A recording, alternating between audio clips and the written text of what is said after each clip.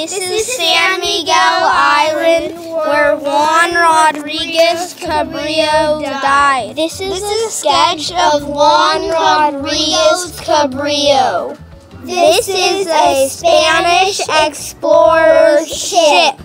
This is Jose Francisco Ortega, the first one to step foot on Santa Barbara soil.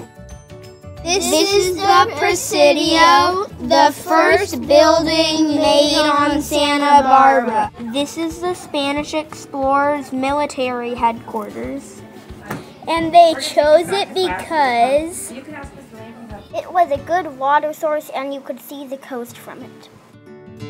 This is Sebastian Vizcaino, who carried Father Ascension on his ship, who named Santa Barbara. This is Father Ascension, who named Santa Barbara after Saint Barbara. This is Yanunali, the two-mast chief, who welcomed the Spanish explorers.